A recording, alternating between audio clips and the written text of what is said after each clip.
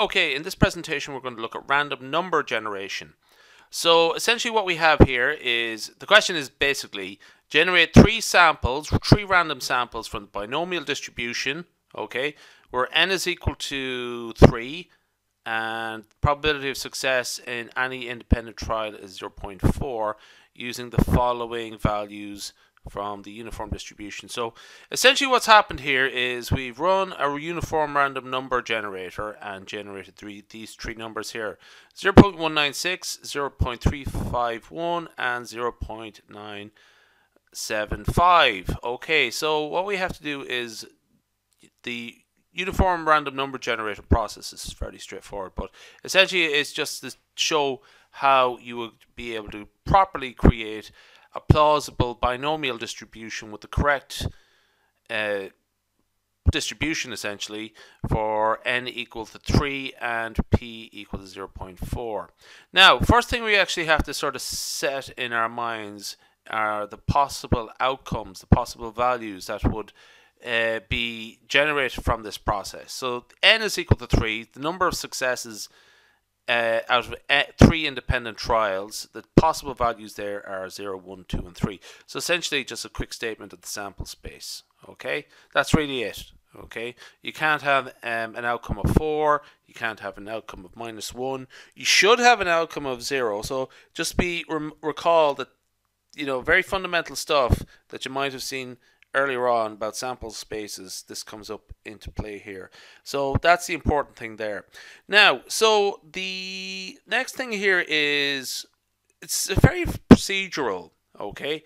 Now, I'm going to work on the basis that you're familiar with the binomial distribution and you've seen this formula before. Here, n is equal to 3 and p is equal to 0.4. So I've just sort of put in those values there, okay? So tree choose x for x equal to 0, 1, 2, and 3, and so on. Essentially what I have here in this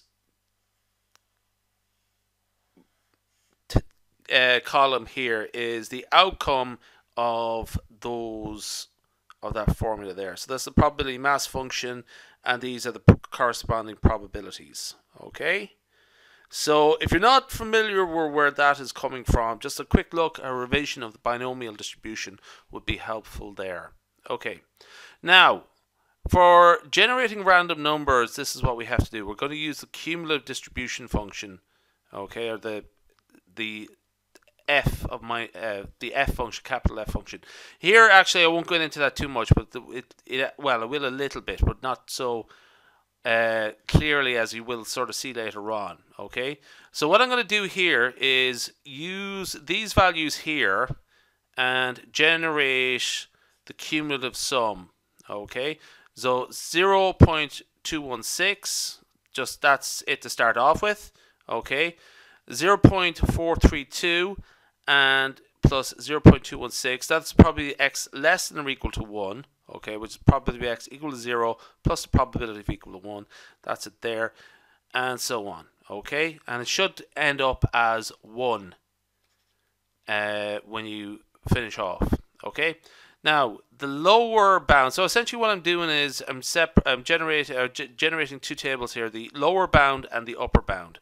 Now the upper bound is the probability of x less than or equal to x. Okay, for x equals 0, 1, 2, 3, 4.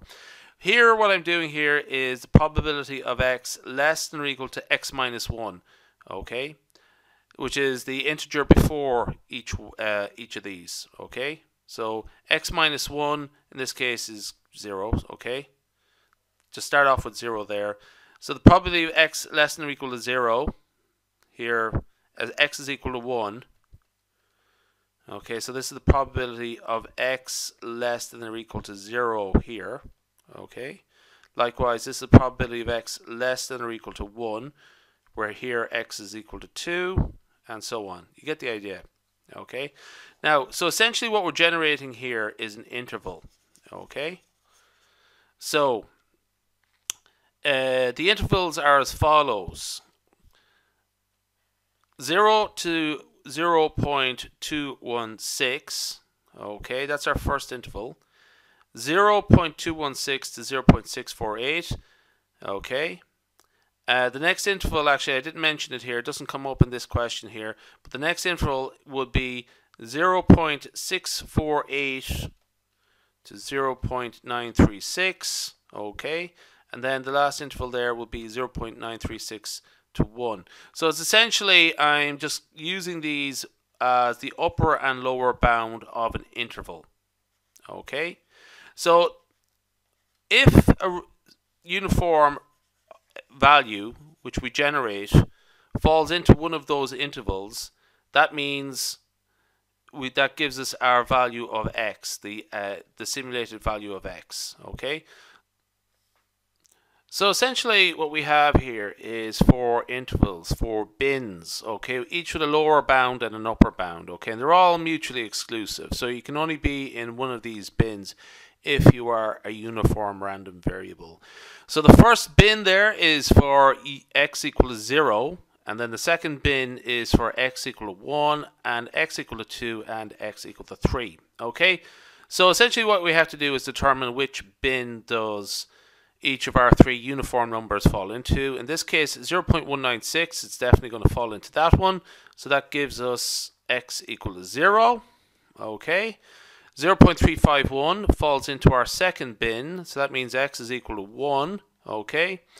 0.975 is in the interval 0.936 to 1. So that's in our third bin. Okay. So that's x equal to 3. So the simulated values are going to be 0, 1, and 3. Just say for argument's sake we had just another number here, 0.751. That doesn't look good, but that would fall into this bin here, and that would give us x equal to 2. You get the idea. Now, so correctly, these. I went to 3 decimal places, but you go to 4 or 5 decimal places, you know, it's not the mutual exclusion principle comes into play. So essentially, you can make up your own little rules here about defined limits. Okay, so you could go like that, or just to sort of handle those very unusual cases where you could be right on the edge, okay, of one of those intervals, or right in the boundary. It's because we're working to 3 decimal places, you know, you wouldn't see it, but really a computer would be working to 16 decimal places. But even still, you would have to, some sort of real consideration will have to take place for that effect. Anyway, we'll leave it there.